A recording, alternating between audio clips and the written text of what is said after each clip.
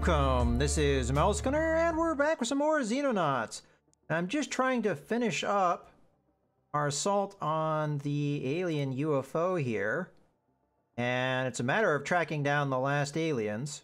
See if we can find them. Hopefully they're not too far away. There you are. Have enough to get you. Well, if I do that, it's going to be an all or nothing. I have some cover. I really don't like all or nothing attacks. I might be able to suppress them. See, what I'd like to do is I'd like to take an ease so that we'd be somewhat in cover here, but I'm not able to do that, unfortunately. Not if I want to get the shot off. So we'll try and go for the shot. Oh, there's two of them. Uh-oh. I may have to run away here.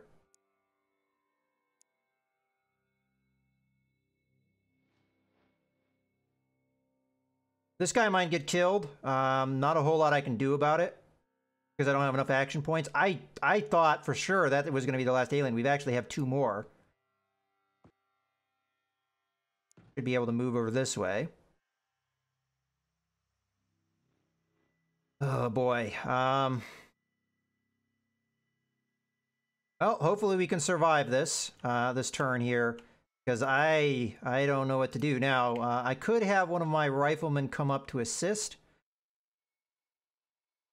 Although technically we have riflemen for opportunity shots. If somebody tries to come through here, we'll have the opportunity shots. I'm not sure the Hunter Scout car is the best choice for that kind of shooting, but let's just see how this goes. I don't think this guy's going to live.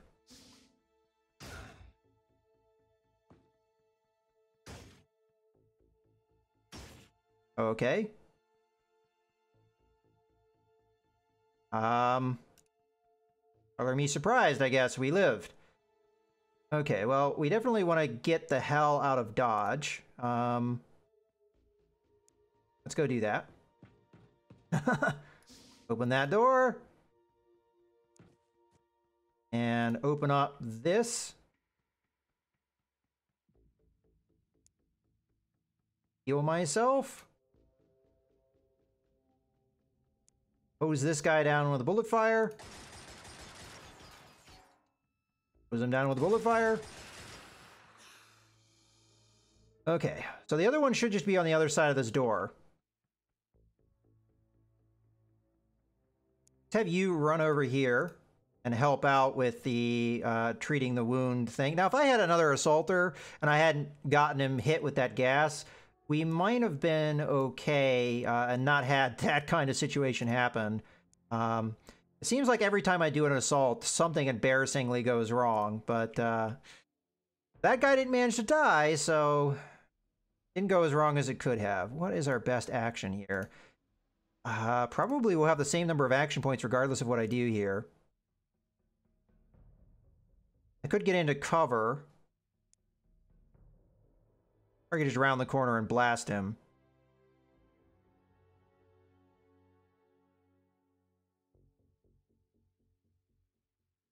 Alternatively, I could throw a stun grenade. I know where he is, so just throw a stun grenade where we think he is.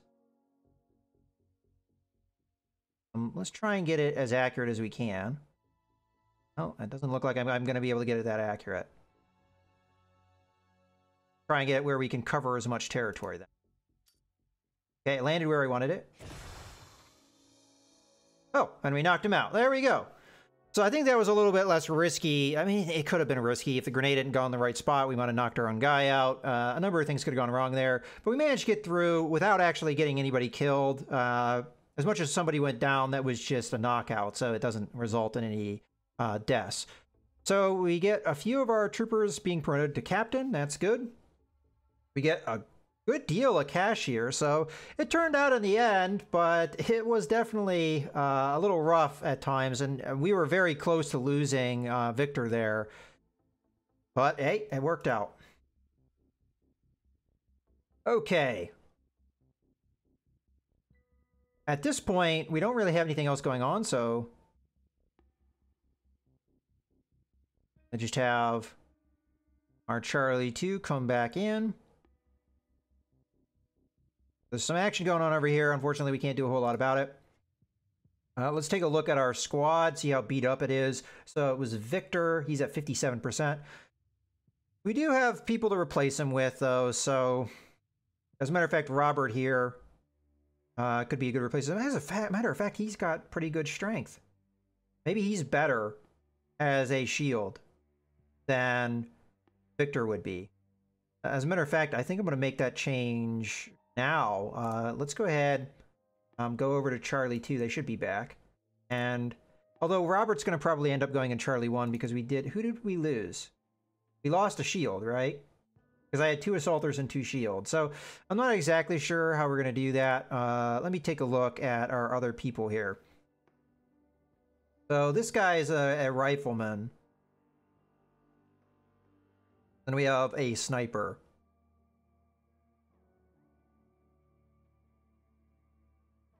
So it's up to me whether I want to go with the 2 shield route or not. I personally think that we're going to go back to just the 1 shield strategy, even with Charlie 1. And that way I'm not going to eat grenades as much when I'm doing the assaults. I think that helps us in that regard. So I'm going to have... I think this guy here added into Charlie 1 to replace the dead person. So let's do the change I was thinking about doing. So we're going to switch over to Charlie 2 here. We're going to move to Victor. We're going to remove his armor. Everything else doesn't really matter to me. And then we're going to go in and we're going to change. So Robert is now the new shield. So Victor, where are you? There you are. You're unassigned. And Robert...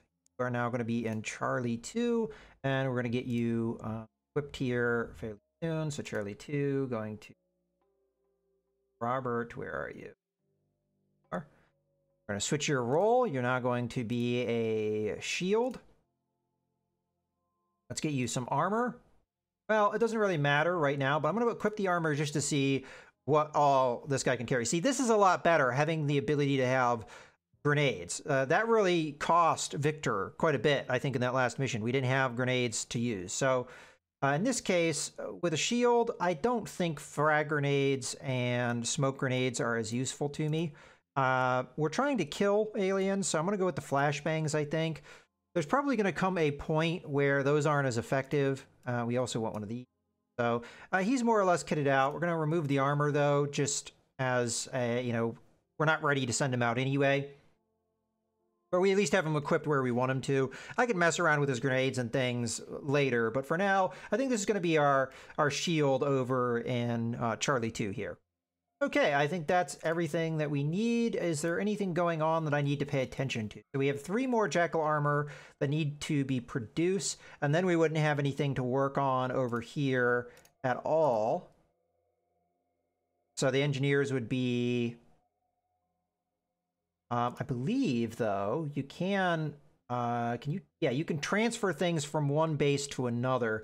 We have whole 2 working on Jackal armor, but what I could do instead is I could cut back their goal. I could bring it down to, like, let's say, just, you know, the 4 that they need. So that would just pretty much cancel the project right there. Maybe do 5. And then we have the main base do 3. I mean, it doesn't matter either way. Either way, I'm going to have down engineers, I'd say. So we'll just let them do what they're doing. Eventually, probably what I'm going to do over in Hole 2 is we're going to have a Hunter Scout car built because, as we've seen, Hunter Scout cars are very valuable. They've done a good job of killing aliens. They can resist the alien fire. Although, as time goes on, we did see that one civilian had a heavy weapon. That's probably going to be less the case. But still, I value the Hunter Scout car quite a bit because of its scouting potential, and you're not as worried about losing one. You lose money, but you don't lose a very experienced trooper, so, you know, I think that's okay. All right, so let's just go ahead and wait. Okay, and now this is the important thing. I don't know much about these guys, so I want to read this one here. So the Reaper is a 6-foot-tall insectoid nightmare. Strong enough to pierce, steal, and particularly horrific method of reproduction. It is a biological weapon of mass destruction, a monster that spreads death and terror in equal measure. Each Reaper is a parasitic creature that reproduces through implanting larvae inside other living organisms. So these are the things that can... They create think they're called zombies, or something similar. These larvae secrete a chemical that disrupts the nervous system of the victim, leaving them scrambling around in a state of damned half-life while the larvae gestate rapidly inside the body and metabolize it from within. In a couple of minutes, a fully developed Reaper will burst from the remnants of its host, so that's a good to know, and head off in search of fresh victims. So this thing will attack you, turn you into a zombie, and then when the zombie dies, after a short time, another one of these will come out. So that's bad. And I'm imagining that they can do that to civilians. So we could see a wave of these things come after us. Usually there's not that many civilians, but still.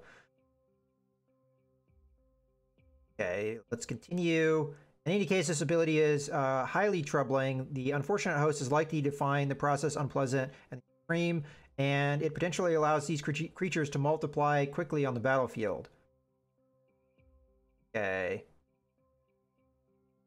Mostly just says they're pretty good at finding stuff, and they're very fast. We kind of already saw their... Well, no, we haven't really seen their speed, because it didn't... We blew it up with a grenade. So, we haven't really seen how fast it is yet. They're extremely strong. They can generate enough force to penetrate personal armor with the large blades protruding from their shoulders. These blades are actually hollow, containing a muscular tube that houses the larvae and neurotoxic fluid to be injected in the victim once the blades have torn an opening into the flesh. A single attack is all that is required to reduce the victim to a hideous zombie, whatever personal armor they may be wearing. So that is really important. One attack and you're done. So we've been very fortunate so far. I got the one with gas, and then this one I blew up with a grenade, so they never got a chance to get close to me. But if one of these sneaks up on me, that could be the end. All right. Despite this, these primal horrors have obvious weaknesses. A lack of ranged weaponry and the relative fragility of their plates leaves them vulnerable if caught in an open or sighted at a distance.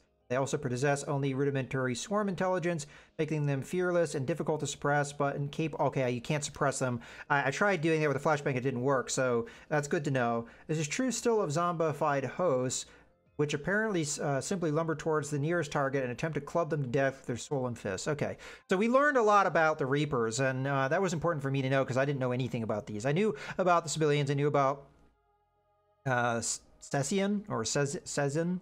Not exactly sure how you pronounce that. And we also have information on the Corvette, which is the new craft we're seeing. So it has the same speed as a light scout, if I remember correctly. Yes. Obviously has a lot more hit points. Its turn rate is pretty slow. Let's see what that looks like in comparison to the scouts. So turn rate is 15 degrees per second, 10 degrees per second, 20 degrees per second. So they turn fairly slowly. Anything we need to know about it? As the first genuine alien warship, we have encountered exchanging the delicate wing surfaces used by the smaller UFOs as sensor amplifiers for sturdier hull construction and more powerful weapons. Okay, the armor plating on this craft is the same stuff as the lighter UFOs, but applied in greater quantities, adding enormous survivability at the cost of greatly increased weight. The large engines mounted in the rear of the vessel are enough to keep it airborne, but it is slow and ponderous compared to the lighter craft that preceded it, and therefore vulnerable to heavy torpedoes, which we've seen.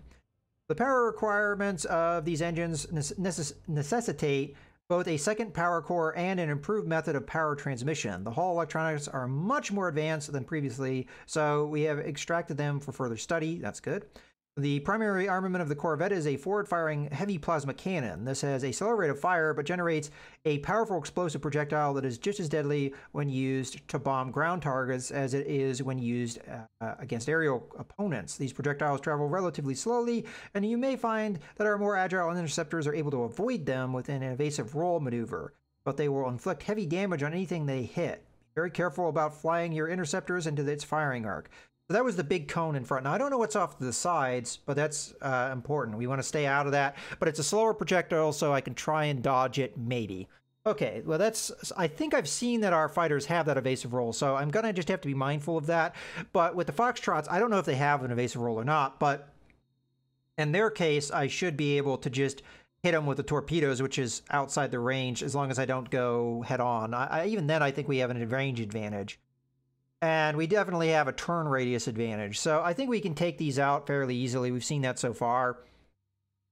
But we'll have to see what larger craft is like. Okay, with that all being said, let's go ahead and advance. That didn't open up any research or anything. That was just information for us. Very important information. The other thing that's very important is that we got enough money, I think, to finish a lot of the projects I was working on. So, okay, so we have an analysis here. So I'm going to guess that's with our interrogation, I think. All right.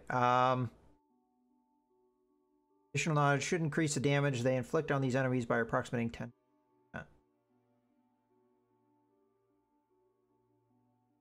Scans have revealed that their brain tissue of these creatures is usually unusually active, with samples taken during autopsy suggesting that it's extraordinarily rich in energy-dense selenium nanoparticles.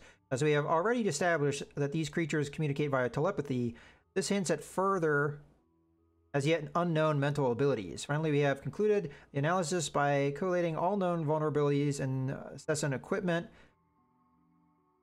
tactics, and philosophy into a document for our soldiers. This additional knowledge shouldn't... Okay, good. That's what I was trying to figure out, exactly what they're talking about. So we now have a buff against these guys. Okay, good to see. And now we have the civilian analysis as well. Let's just see what we get down there. Okay, the analysis has brought two tangible results. The first is an upgrade to our battlefield medipacks, which I thought I remembered, which borrow from alien nanotechnology to help stabilize battlefield injuries. Sadly, full-blown tissue regeneration would require decades of genetic engineering, so that, we know they have regeneration. These improved medipacks will replace our previous ones and will heal at twice the rate, so that's good. The second result is a summary of known civilian weaknesses, which should cause your men to inflict approximately 10% more damage when fighting these enemies. So that seems to be the benefit of capturing these alive.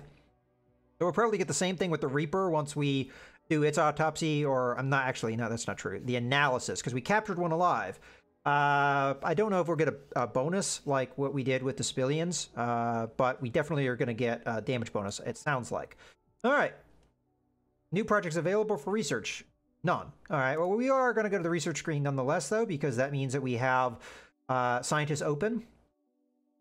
So should we get on the Reaper analysis, or should we work on some of these other things? Let's see what they say. An alien thruster that allows extremely precise maneuvers will be extremely useful for designing new dropship technology. So if we want a new dropship, that's the way we were going to want to go. We have alien electronics, advanced alien circuitry recovered from the battlefield. Studying this may help us develop new vehicles and aircraft. That could be good. Alien heavy plasma, powerful short-range alien assault weapons. Study of its construction may advance our knowledge of energy weapons. And alien assault plasma, a short-range alien plasma weapon. All right, so it looks like, and then we know what the Reaper analysis is. It looks like what we're choosing here is what type of weaponry we want to unlock for ourselves.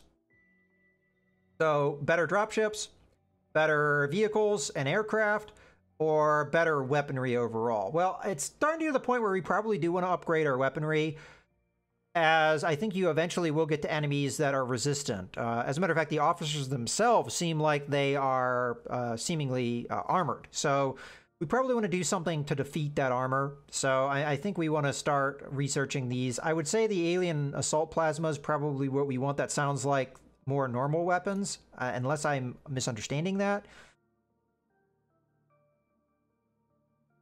We'll start that project. I'm not going to put all my scientists on it, though. And I think I want to get on this Reaper analysis probably as well. So I'm going to back off some of these scientists. Do as much as we can to get average. Oh, we want the alien officer interrogation. What am I doing? Yeah, okay, we'll just do these. Wow, that takes a lot of scientists. See if we can back this off a little bit. We at least got it up to average. That's good. All right, so we've moved things around a little bit. I think we're just going to keep 4 projects for now. I do definitely need to get a lab open in our other base, but I just don't think we have the cash for it right now. We're still doing projects and our workshop, although we are getting close to finishing both of them. And I don't think we have enough money. I mean, just looking at it, how much would a lab cost? Lab costs 100,000, so we'd run out of money fairly quickly here. Now, if we get our projects done and we still have the money left over, I might start working on a lab. We'd want to do that in Hold 2. I don't think I have the room personnel-wise, though. We only have enough for 11 more men. I mean, that would be enough to get a start. It's tempting. I do know for a fact, though, with what funds we have, we would run out of money trying to do the lab. So I think we just wait, see if we can shoot down any more enemy UFO. But right now, this is a good point to go ahead and put a cut in the video. So I hope you guys have enjoyed. This is Melsgunner, signing out.